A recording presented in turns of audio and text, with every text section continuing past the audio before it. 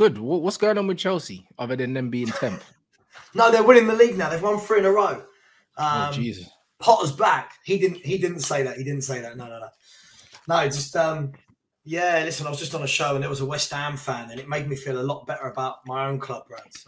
Oh yeah, them man are fighting relegation, and it's mad because last season I was saying today, last season they was in the European Cup final. Yeah. They got to. Did they? Was it? Did they get to the final or the semi? Yeah, they got the final against Berlin, and they got beat. I swear. Not Berlin, sorry, the other German team. Yeah, I think they got knocked out in the semi by was it Frankfurt? Because we played them this year. Oh, in the Champions League final, the semi, yeah, Eintracht Frankfurt, yeah. Because they beat Rangers, didn't they? Yeah, yeah. You know, be grateful for what you've got and all that. So they got the semi-finals of a European Cup, and then they're fighting relegation. Like, bro, that's football though. Life comes at you fast, innit? It's just like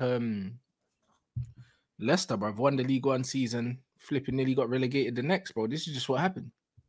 Yeah, that's why. Listen, you've got to strike while the iron's hot, and I think West Ham tried to do too much. I don't know why we're talking about West Ham. It's my fault, but yeah, West Ham. I think they tried to change who they were overnight from what made them a good team last year.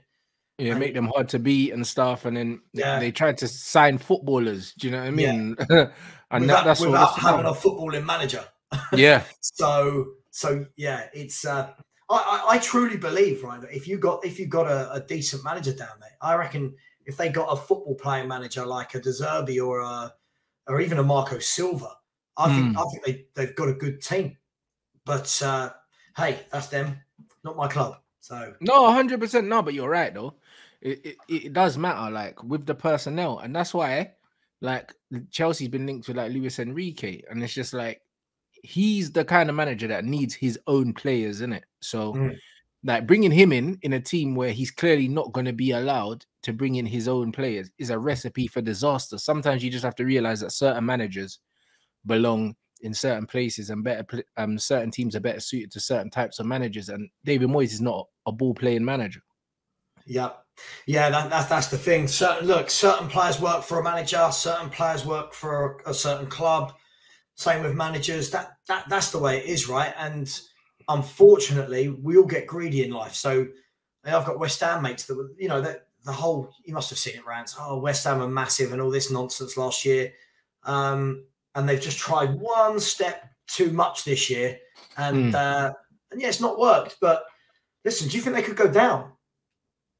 I don't think they will, but I like seeing them like scampering for their lives, though. It's funny, isn't it? You know what I mean? Because I know their fans believe that they're too good to go down. And I just think with all the hype around like Rice and all these other things, I was like, bro, if your players were as good as you thought you were, you wouldn't be in a relegation battle, innit? Yeah. Like, this is just what it is. You're there because you deserve to be there. So yeah, this is what it is. Yeah, you're bang on. I listen, I just want them to go down just because so many of my mates are West Ham and they were unbearable last year. So this would be I wouldn't even banter them. I'd just quietly look at them and, you know, probably go with them to watch some championship games next year, West Ham versus Blackpool, that other stuff. But yeah, it's all good. It's all good. What happened with your boys at the weekend? I didn't actually see it. What's that? What happened with your boys yesterday? I was flying, so I didn't actually see the game. But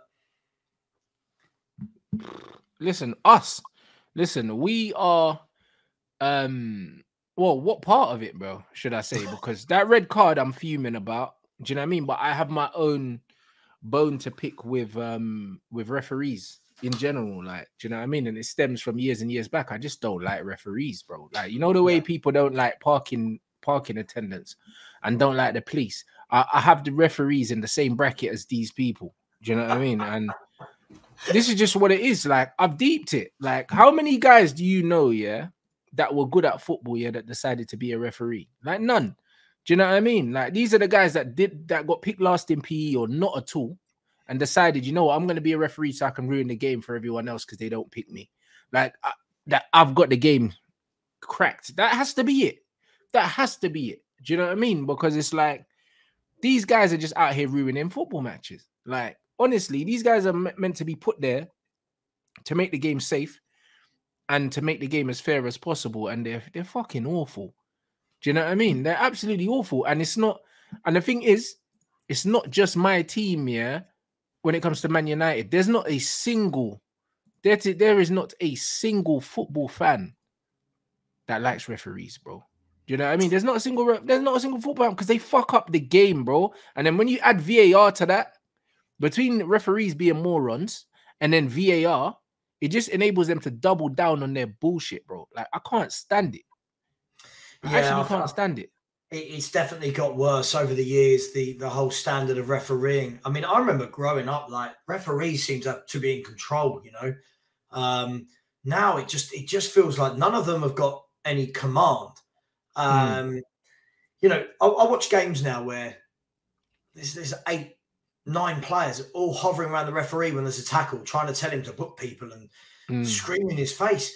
What happened to the days referees just go, you go away? Do you know what I mean? Or just book the guy, tell him to fuck off. Do you know what I mean? Because I saw Bruno doing it, and he does it a lot. He chases the referee around the pitch. If I'm the ref, I'll just be like, all right, cool.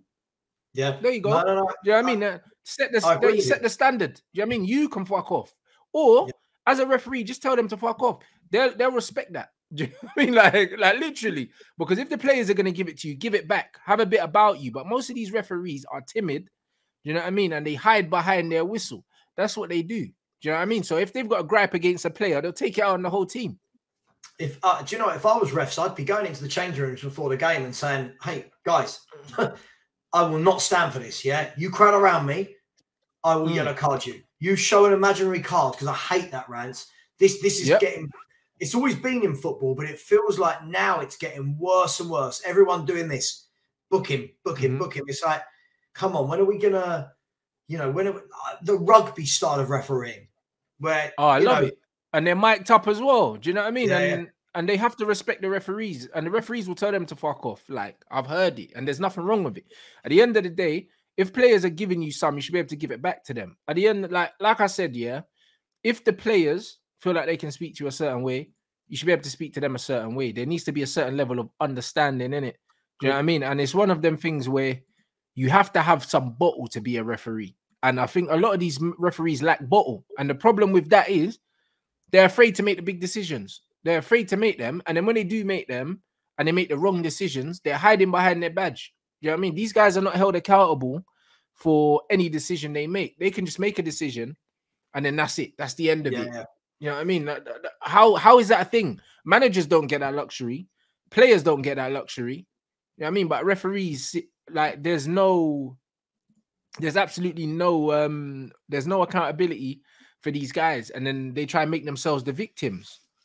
Do you know what it is for me? I think it's consistency that I think every fan gets really annoyed with. So look, first of all, one of the things I hate it when I'm at a game, when I go to the stadium, I hate it. Fans will scream and cry for any time a ball goes in a box, they want a handball, any tackle, they want a foul.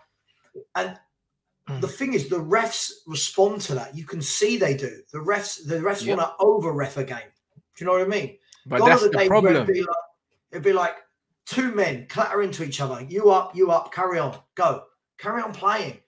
Now everything's a great big hoo-ha. Everything's well, let's slow this video down 94 times to see if it actually was a high, dangerous tackle. And, oh, good God.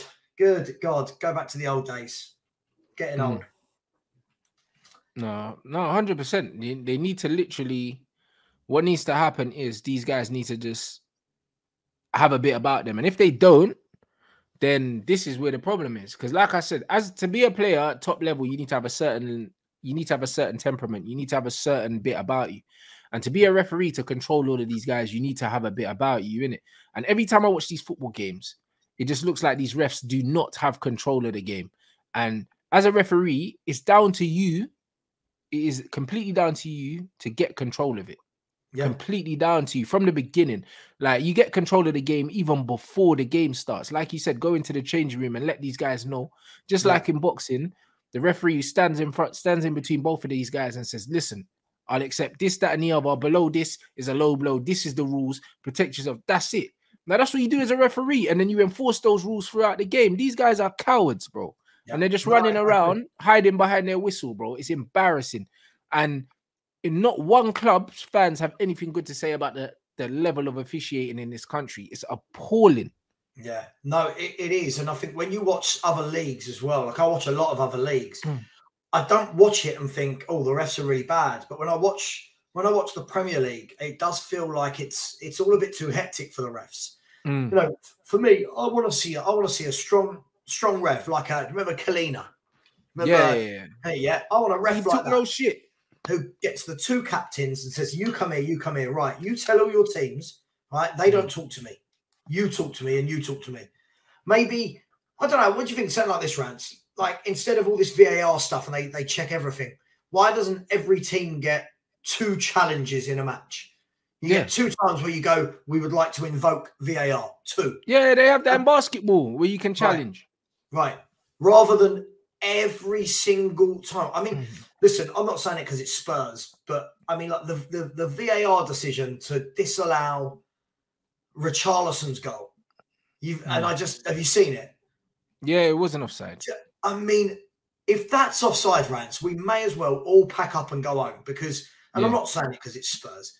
I remember watching it thinking, oh, what? How? Like, what part of him is offside? We're actively now trying to find reasons to disallow goals.